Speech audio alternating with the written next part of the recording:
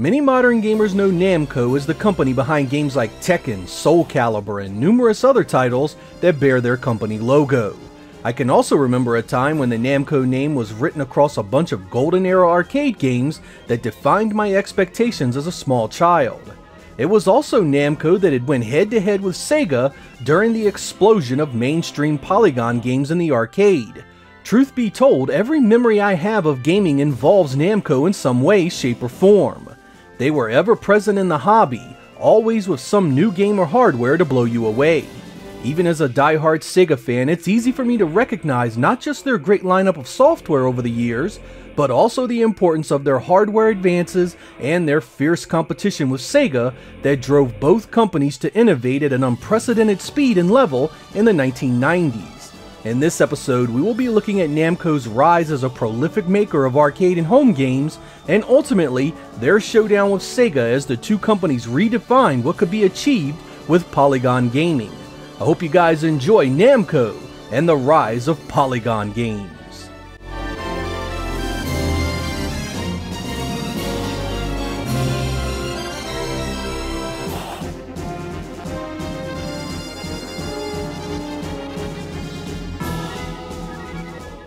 Namco's history begins not so dissimilar from Sega's. Founded in the 1950s by Masaya Nakamura, their early days were spent making coin-operated mechanical rides and games for department stores under the name Nakamura Manufacturing Company. This went on until the 1970s when the company took a keen interest in video arcade games. Nakamura saw an opening to enter the market when Atari Japan was put up for sale in 1974. Which he aggressively pursued as the company's next big step as an entertainment producer. This purchase made Nakamura Manufacturing the leading distributor of Atari arcade games in Japan. This led to a number of fruitful years for Nakamura and his company, distributing hits like Breakout across the nation. Nakamura wanted to actually produce the machine so he could sell more at a larger profit, something Atari was expressly against, yet Nakamura did so anyway. Atari sued him and won the lawsuit, souring the relationship and ultimately changing the landscape of gaming forever.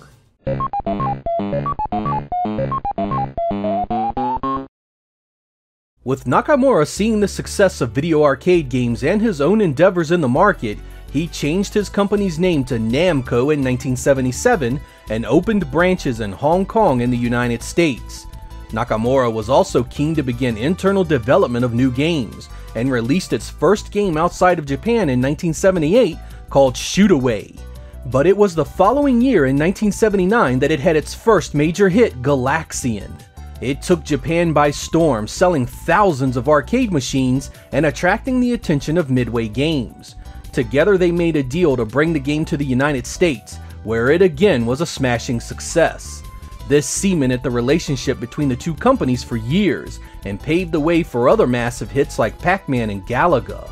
With Namco's games selling so well, even Atari stepped back in to partner with them to distribute their games in North America, with hits like Dig Dug and Pole Position.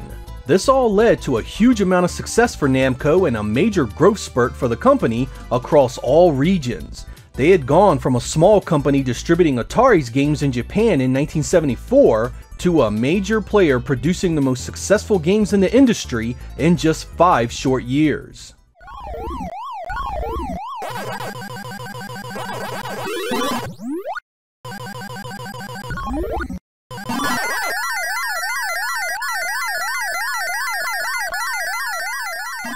With the ebb and flow of the arcade business in the 1980s, Namco recognized that it needed to diversify further, and became one of Nintendo's first third-party developers for the Famicom in Japan.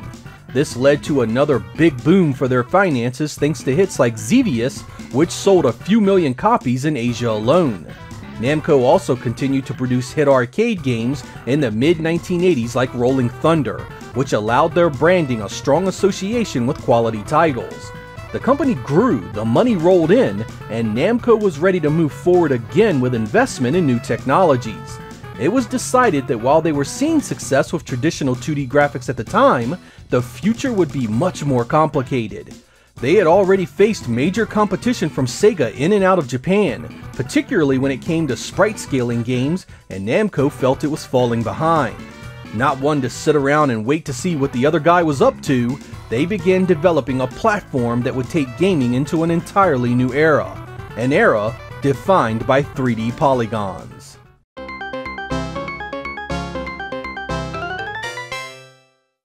Namco began pumping big money into polygon research and development in the mid-1980s.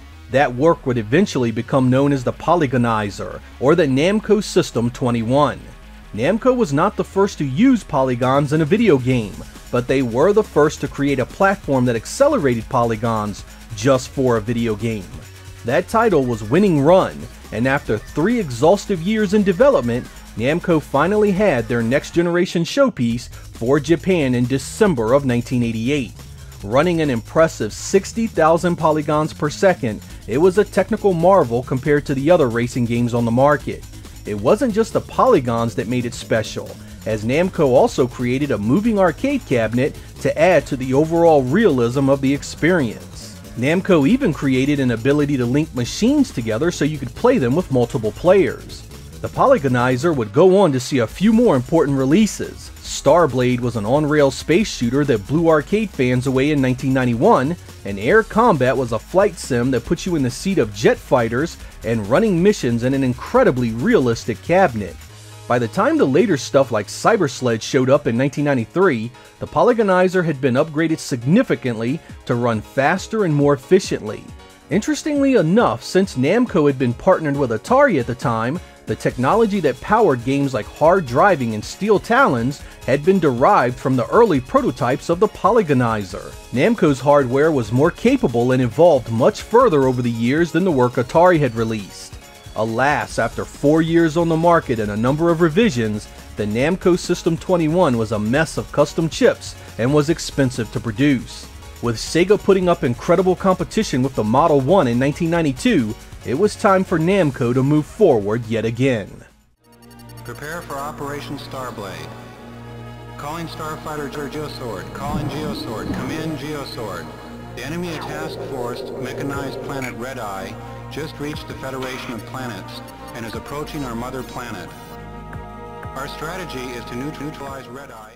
Recognizing the need to keep innovation high, Namco reached out to Evans & Sutherland, a company that produced simulation hardware for the military, to help create the Namco System 22.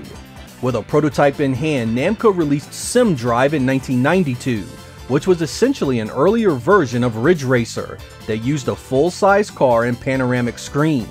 With the technology tested and the public impressed, it rolled out the System 22 worldwide in 1993. The significance of this release was just as important as the System 21. While that platform was the arcade's first dedicated polygon hardware, the System 22 was the arcade's first dedicated texture mapping polygon hardware. Namco had an instant hit on their hands, and Ridge Racer was the talk of the gaming world. Right around the same time as Namco debuted Ridge Racer, Sega had been hard at work on similar technology powering its Model 2 platform, and Daytona USA had already been shown off in limited releases around Japan. The competition was gonna be fierce, so Namco bumped up development for its new technology and began to release games in an effort to combat Sega at every turn. This wasn't just about pretty 3D graphics on the screen either, it was about being the #1 arcade manufacturer in the world, so they went full force with elaborate cabinets that featured massive screens, realistic cars with working instruments and moving parts, and making sure each and every release was something the gaming press would talk about. Intent on keeping the competition on its heels, Namco released an upgrade to the platform called the Super System 22, which featured improved polygon rendering. For the next 3 years, Namco released numerous racing games like Ace Driver, Rave Racer, and Dirt Dash, and made sure it had answers to everything Sega was doing with a list of software that included Time Crisis, Alpine Racer, and Tokyo Wars. Namco had performed exceptionally well during this time, but its management recognized the futility of competition based on cutting-edge technology and decided it was time to switch gears and focus on quality software and higher profits.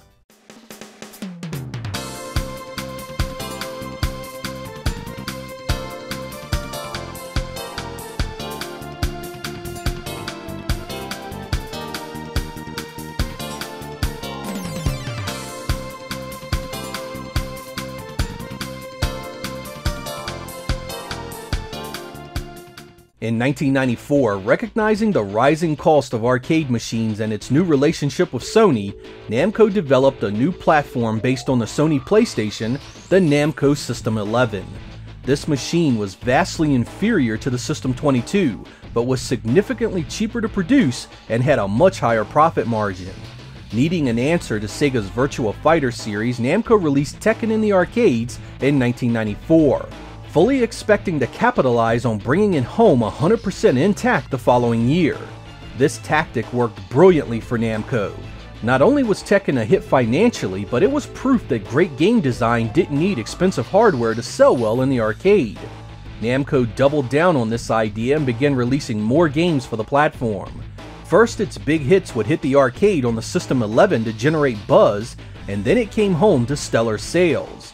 Games like Soul Edge, Tekken 2, and Point Blank 2 all made spectacular showings. Namco also ported many of its System 22 arcade games to the Sony PlayStation with impressive results, giving the company a massive boost in profits at a time when its main competitor was still relying on high-end arcade hardware to drive its success.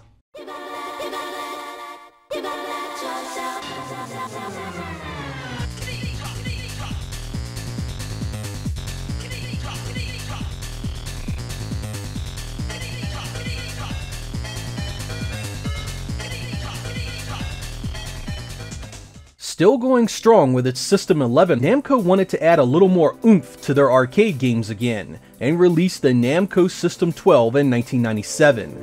This board was again based on the Sony PlayStation, but this time its R3000A CPU was much higher clocked, resulting in better overall performance. There would be numerous games that would use this arcade platform, including Tekken 3, Soul Calibur, and Tekken Tag Tournament. The idea here had been as simple and as brilliant as before. This new platform was still cheaper to produce than the custom high-end stuff it had been competing with Sega with, and they could still bring home ports that still looked and played close enough to make fans happy. Namco had bet on its ability to design great games versus fighting an unwinnable battle of being first to the market with killer hardware, and it had paid dividends in both profits and name recognition.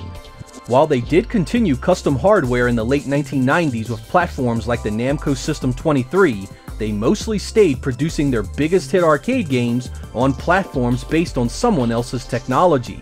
This included Sega's Naomi, the PlayStation 2-based Namco System 246 and System 256, and the Xbox-based Chihiro. Times were a-changing, and Namco was willing to change with them.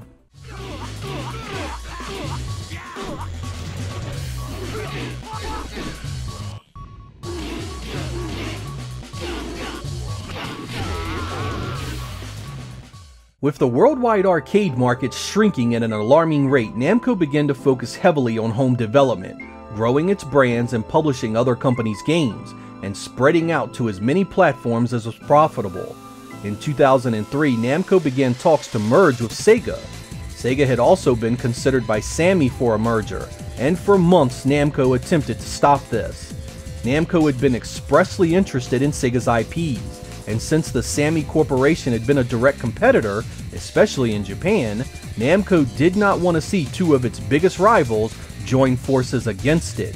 Alas, despite their work, Sammy obtained a controlling interest in Sega, and the two formed the new Sega Sammy Holdings the following year. In 2005, Bandai sought to purchase Namco and merge its assets into one brand. That takeover was finalized later that year and Bandai Namco Holdings was formed. Today, Bandai Namco continues to release arcade and home games across many platforms, some of which are some of the best-selling games at the time of their launch. Popular Namco series like Tekken and Soul Calibur continue to endure, and Bandai Namco is a major publisher of other companies' games as well.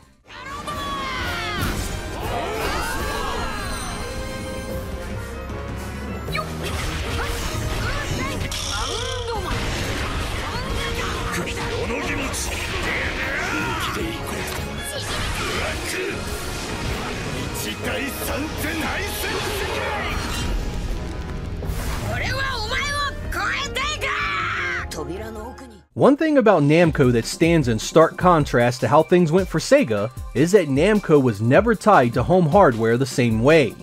While Sega had to contend with its systems having varying success across the world's markets, Namco simply developed for whatever was selling best at the time. Couple that with their willingness to stay fluid in the arcade market and focus on profitability, it's no wonder that they had the success that they did. You also can't deny Namco's contribution to the rise of Polygon gaming. The System 21 saw its first commercial release in 1988, years before Sega had the Model 1 up and running, and even longer before we saw dedicated Polygon rendering consoles and PC hardware at home. There was a stretch of time in the 1990s where Namco was every bit on the same level as Sega when it came to arcade technology and their drive to put out incredible software. It was a constant back and forth of great games that pretty much covered the entire decade with nothing but impressive games to play, both at home and the arcade. Namco's arcade division had pushed Sega to be at its best, and I don't think things would have been the same with the Model 1, 2, and 3 if that rivalry had not been so fierce. They were two companies fighting to be the very best at what they did, and neither was willing to give any ground when it came to quality titles. I have no trouble at all admitting it, Namco was just as good as Sega in many respects during its competitive days, and my childhood wouldn't have had it any other way. I'm Sega Lord X, thank you guys for watching, and I will catch you next time.